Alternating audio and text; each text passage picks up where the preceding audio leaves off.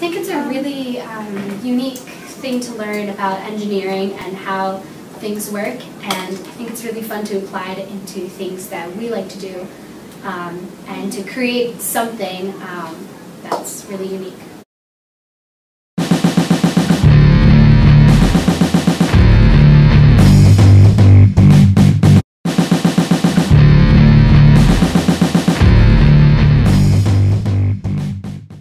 Welcome to the last day of the K-12 online conference. Today we're going to be talking about STEAM, creating a maker mindset. I'm Vinnie Vrotny, the Director of Academic Technology at Quest Academy, a K-8 gifted school located in Palatine, Illinois. I'm Sheryl Peterson, a teacher at Quest Academy teaching engineering design. In this presentation, we're going to be talking about the conditions which can cultivate a maker mindset in your school. How to arrange your classroom, how to set up curriculum so students will work collaboratively and creatively together. And lastly, we'll have students talk about the impact that this class has had on their lives. Thank you.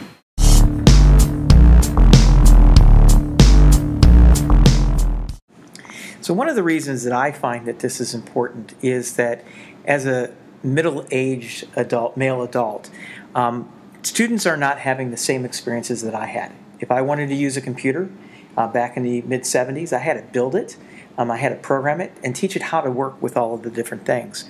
And as an adult, as I take a look around, there's some things that scare me. The first of which is you take a look around and you see babies in strollers, and instead of interacting with the world, you see them behind the two-dimensional pane of glass with their parents' iPad. And as students get older, they may do some really neat and creative things in terms of some of the computer science through the use of Minecraft. But even then, they're building items and objects which, engineering-wise, would not be able to be built in real life. I find students that don't even know how to fold, cut, or use simple tools to create anything in the 3D. They are stuck in a 2-dimensional plane, and it's difficult for them to break out and actually build. Yeah, so I mean, growing up, I know that I worked and built forts and built ramps and used tools and chemistry sets, and it's that inventiveness that I think that we're missing at this particular point. The maker teacher needs to supply the right tools, show them how they work, and then let them be free, let them experiment and actually start to build and find out what works and doesn't.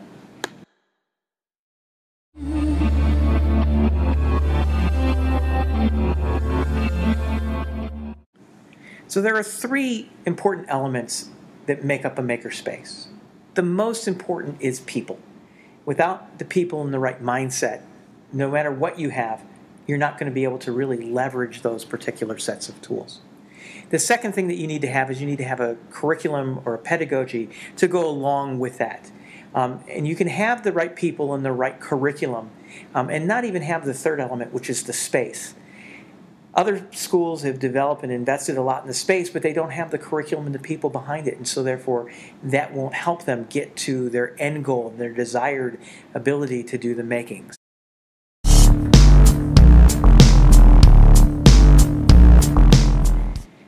So what is it about people? What type of people do you need to have? What does your teacher maker look like? Well, David Lang, who's written a new book called Zero to Maker, Learn Just Enough to Make Just About Anything, talks about the need for a persistent tinkering mentality. This persistent tinkering mentality is a combination of unshakable optimism, an unlimited opportunity, and a never-ending satisfaction. For those of you who have studied Dweck and Dweck's mindsets, this is the same as a growth mindset. The ability to understand that we grow, that we can continue to cultivate, that it's not a fixed entity. Designers and makers at IDEO in California, a very well-known design firm, have come up with a set of values that designers and makers could live by. They include things like embrace ambiguity. Don't start out knowing the answer. Start out not knowing where you're going to end up. Learn from failure. This is a very important one. Be optimistic. Have a bright outlook that it's going to succeed. Pay it forward. Maybe make your neighbor look successful. Help others to succeed at what they're doing. Talk less, do more, and take ownership. I'm fortunate enough to work with Sheryl, who has a maker at heart and also models the making within our space. So that when we needed to have new equipment, we wanted a green screen and we wanted design boards, we didn't go out and buy them. Sheryl went to the hardware store and picked up umbrellas and fabric and gator board and pegs and wood, and she's built all of these particular tools for our lab. So not only are we teaching the students and cultivating that maker mindset, but we're also doing our best to try to model this for them.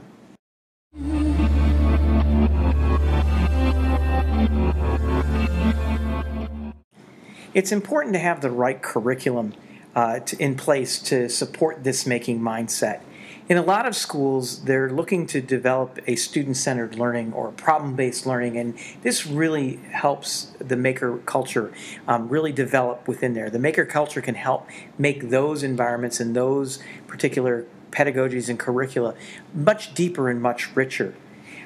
But if you take a look around, many schools are already using a maker culture and have maker culture involved in them.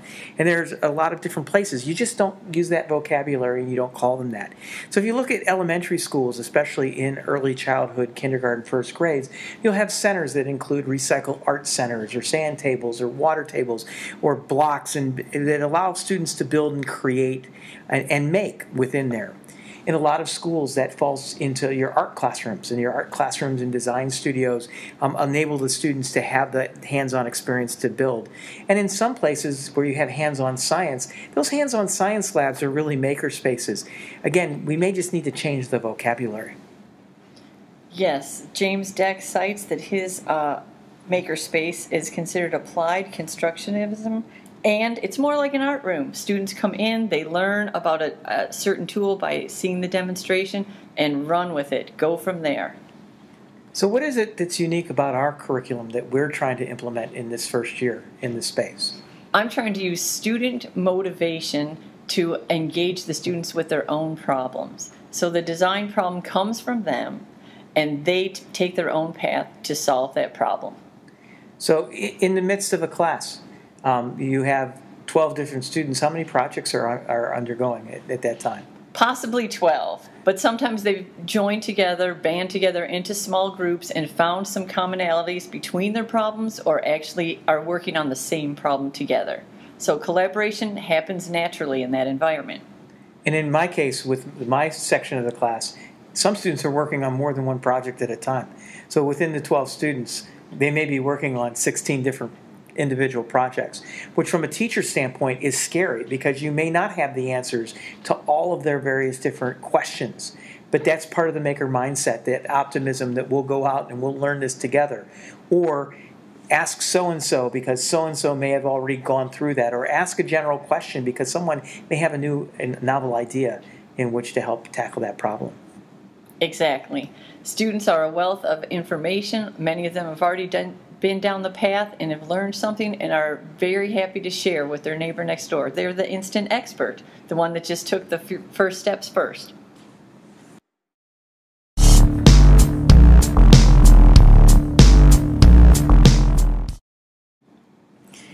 So in terms of space, one of the things you want to do is you want to start small. I mean, you don't have to spend more than a couple $100s in order to get started. Greg Hill at the Disruption Department down in St. Louis actually ran an entire makerspace for less than $200 for the course of the year. Chances in your school, you're already doing some of this if you look around. In terms of steps, you want to start small. A great way to start is with cardboard and duct tape and glue. Think about Kane's Arcade Challenge. You do not need the expensive tools or the add-on computer components. Think about NASA summer camps for young makers. They had students making robotic hands out of cardboard, rubber bands, and string. And in ramping up within your space, you can add the tools as your budget allows and what's needed. We had the benefit and the good fortune of having our parents really support this space. So we've had the ability to transform an old computer lab space and really repurpose it into a maker space. Yes, we've added a vinyl cutter, a laser cutter, and a 3D printer. So we are very lucky to have such a piece of equipment. And with the space, you also need to think about form and function. So one of the things that we have in our space is almost all of our furniture is on wheels, so that we can reconfigure it to meet our needs for that particular class. Students are taught how to move the furniture, how to change the furniture up from being against the wall to out and open where they can form their own workspace, so they're able to change and adapt their space as they need. And so just think flexible, but think open and think design studio.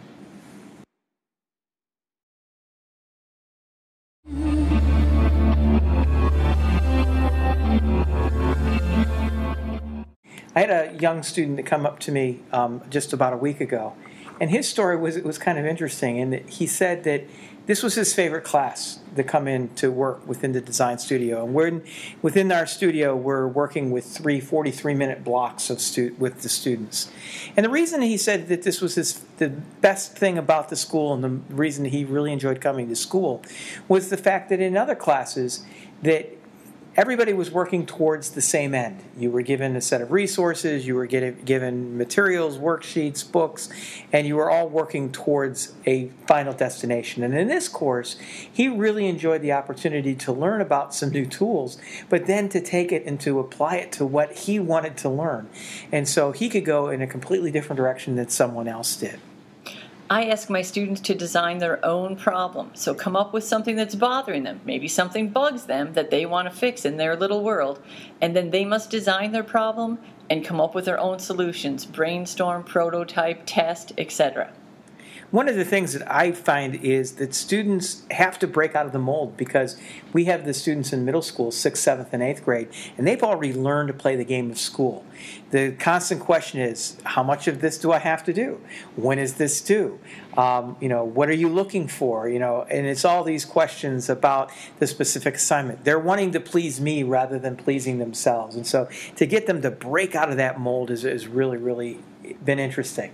The students actually asked me to give them a problem. When I said, come up with your own design problem, they said, well, can't you just give us the problem, Mrs. Peterson? And I said, no, you need to go back and think.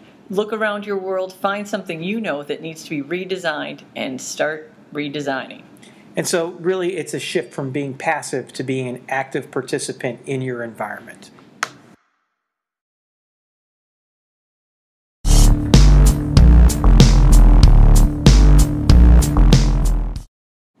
So if you've gotten this far, you may want to find out how you can begin to implement a makerspace yourself. And there's a variety of different resources which we're going to share. The first of which is to deal with the paper book. And one of the best that came out just this past spring was Invent to Learn by Sylvia Martinez and Gary Steger. They were the keynote, and if you've not had an opportunity to see their keynote in the K-12, please check their keynote out. I'm sure that it's fabulous.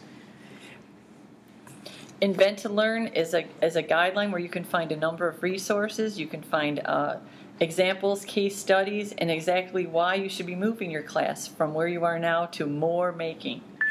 For me, one of the books that really was important was Play by Dr. Stuart Brown. This is an older book. It's been out for about 6 or 7 years, and it really talks about the need for unstructured space and unstructured time. And so many of our kids are coming overscheduled and scheduled within school and running lockstep from point A to point B that they really aren't just given time just to be and play. And this really gives a lot of information about that.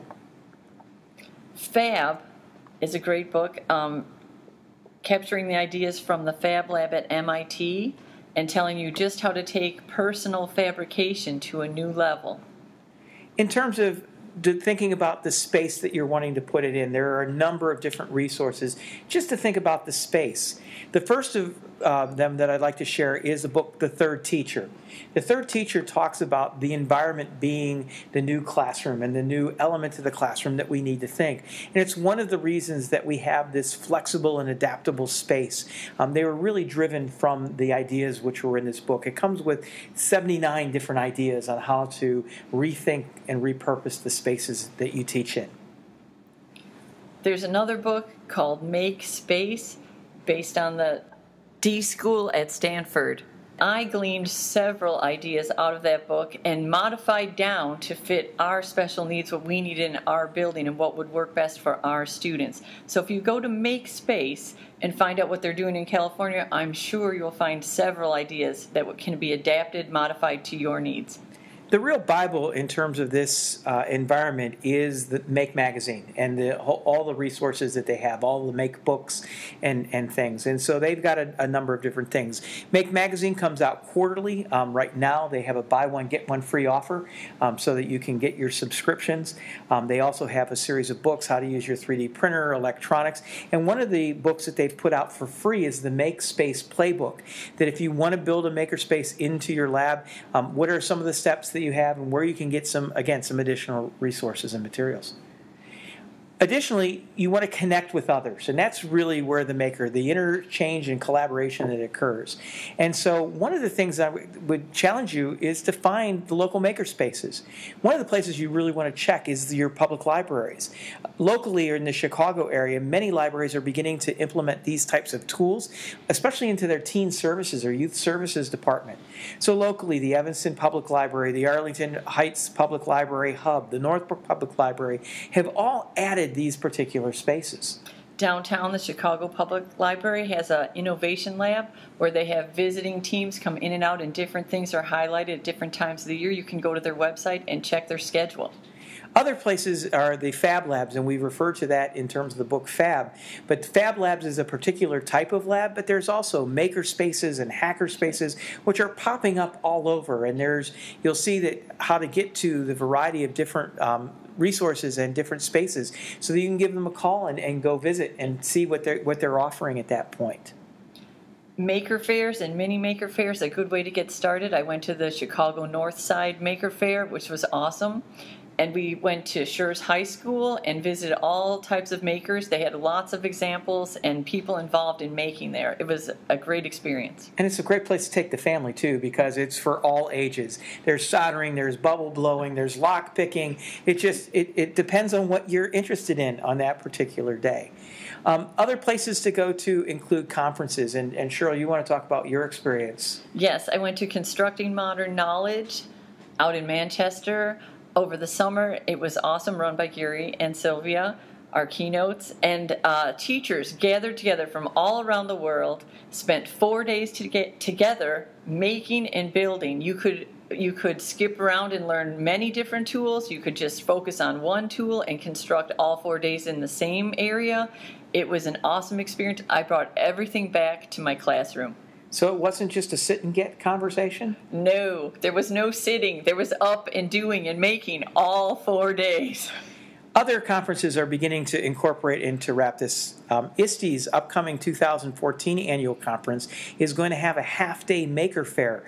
I have been asked to be part of the team to put that together for this upcoming conference. But there are other national conferences that are doing the same. ALA last summer was in Chicago at McCormick Place. I was able to be present on the Maker Monday, where librarians came together to gain understanding what is the maker movement, how does it relate to libraries, and I met several local people, including the Chicago Public Library folks, and it was awesome to see the excitement building around maker spaces in libraries. And there's a number of different ways in social media to begin to connect. If you are a Twitter user, you can follow the MakerEd hashtag, and they also have a conversation, a tweet chat, that typically occurs on Tuesday evenings at 7 o'clock Eastern, 4 o'clock Pacific. But again, if you're on Twitter, you just search out the hashtag MakerEd, and it's a great place to get in connection with other people who are building these types of spaces and who are cultivating that maker mindset within their schools. Additionally, there are a couple others. Tammy Brass, who is at the St. Paul Academy and Summit School up in Minnesota, has put together a Twitter list of makers. Additionally, she has created and shared a set of Digo bookmarks. And so if you're looking for the information to take to your administration as to why this is important and what you can do to work within that, you can access both the Twitter list that Tammy's put together as well as the Digo bookmarks. And then lastly, lastly, I'm sure that if you've watched Sylvia and Gary's presentation, they'll talk about the Google Doc list of makers and maker spaces in K-12 schools across the country. Here is the URL for that particular document, and so that you can take a look at it and get in contact with some of these different folks, including us. We're on that list as well. But again, it's really about you taking the leap and being comfortable in taking the leap to get involved and learn more yourself. It's really about becoming a lifelong learner. Yes, we're happy to help. Good luck. Thank you for joining us today. Best of luck setting up your makerspace at your school and helping your students become more creative and collaborative. And if you have any other questions or comments, you have a couple different ways to get in contact with us. The first is to leave a comment on the K-12 online blog post that this session is attached to. The other thing is that you can email Sheryl or I, and we'll try to get back to you in a timely fashion. Thanks. I think it shows us also that engineering is something that relates to life in many different ways, and it's actually a lot of very fun, actually.